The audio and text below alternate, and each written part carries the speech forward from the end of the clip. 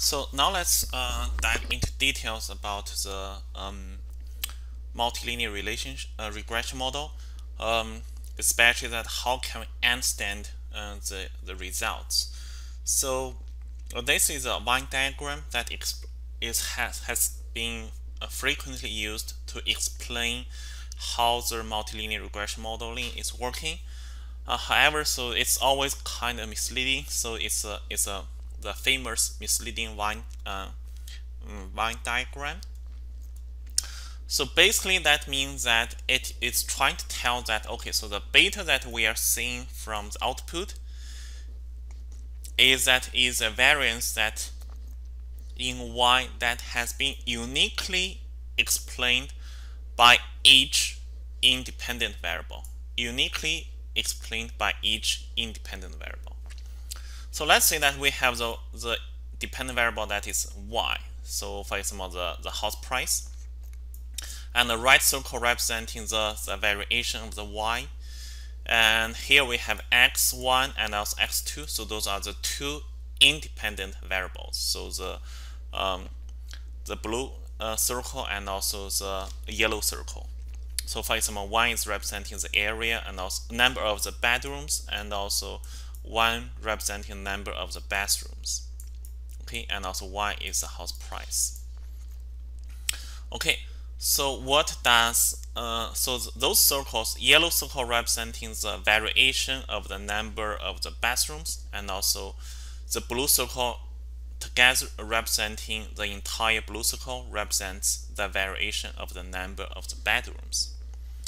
So what does their beta stand for? So the beta of the x1 is this area. Okay, so that means in the beta that we have in the model output, the coefficient is that the coefficient that has uniquely explained by the number of the bathrooms, the variation of the Y that has uniquely explained by the bathrooms. And the beta for the x2, or the beta for the bedrooms, representing this part. So that is the part that has been uniquely explained by the number of the bedrooms. So that is what the beta of the x2 talking about is. And the r square tells us that the entire portion of the Y that has been explained by the model. So the r square tells us this part. Okay, so the entire portion that has been explained of the Y, it has been explained by the model together. Okay, so what we can tell from this model is that first, if we add new variables, it will always increase the r square. So for example, if we add in another variable, okay, so even that variable has tiny part that can relate to the Y, but it still will adding to the r square, so that it always will increase r square. So if you bring more variables into your models, it can always increase your r square. And secondly, if we have two variables that are independent variables that are highly correlated, and their coefficient may not mean too much.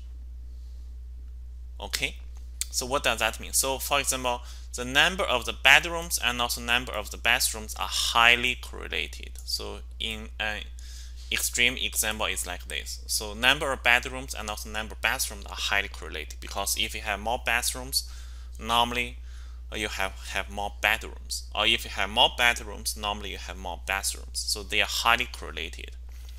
And if you are using that one to explain the house price,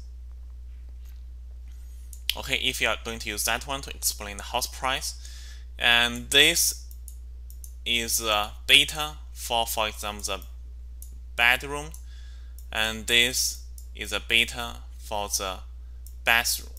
This is a beta for the bedroom, and this is a beta for the bedroom. So you can see that together, the model doing a great job. So together, so that is this part, Okay, together the model is doing a great job. However, if you're looking at each individual coefficient independent variables, and each one doing a terrible job.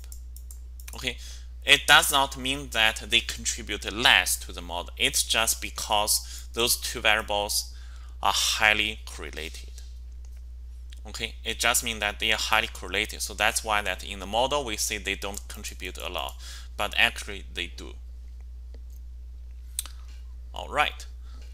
So let's look at the result. So for example, here, if we look at the number of the bedroom and also bathrooms, if we look at this correlation matrix, and we can see the correlation are both highly correlated to the area, because both of them are highly correlated to the area.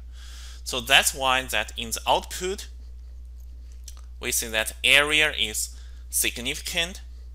However, the number of the bedrooms and also bathrooms are not significant.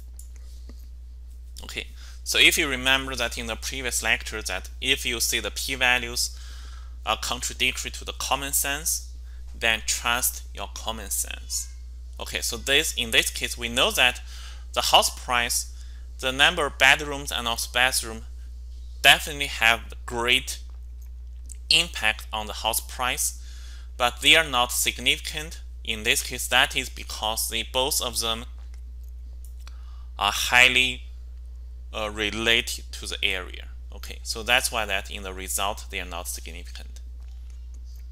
Okay, so that means that when we interpret result, we should be very careful that whether or not those independent variables are correlated with each other. If yes, then the result can be problematic, but R-square will still be very high.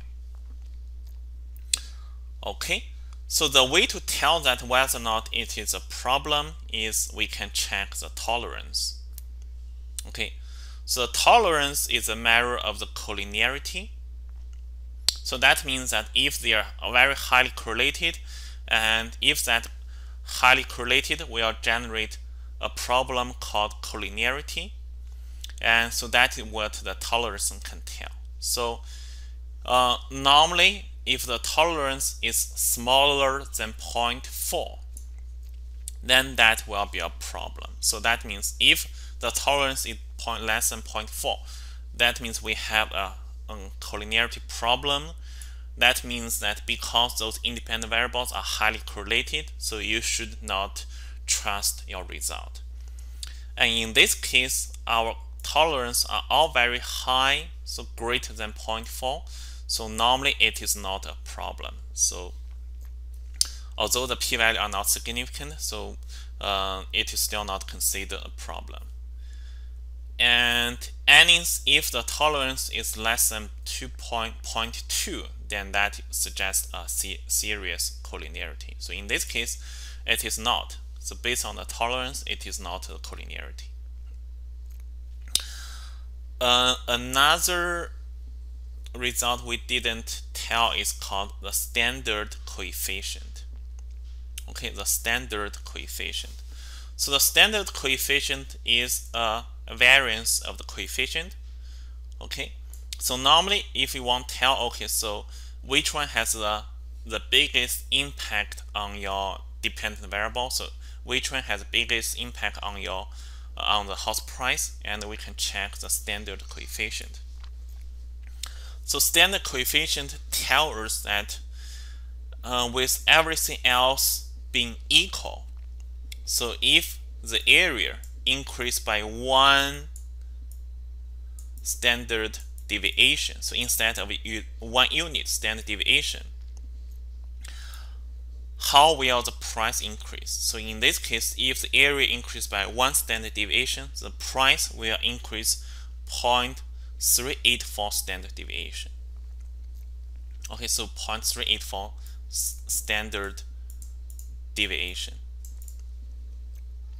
And if the lot size increased by 1 standard deviation, the house price will increase 0.856 standard deviation. So in this case, you can see that the most important coefficient is the lot size. Okay, so lot size is most important coefficient in this linear regression model.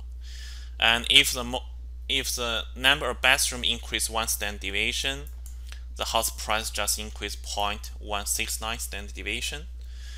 If number of bedroom increase 1 standard deviation, and price will increase less than 0.1 standard deviation. Okay, so that is what a standard coefficient tells us. And based on standard coefficient, we can tell that which one has the biggest influence on the dependent variables, and also based on the p-values, and we can tell that what independent variables are significantly related to the dependent variable.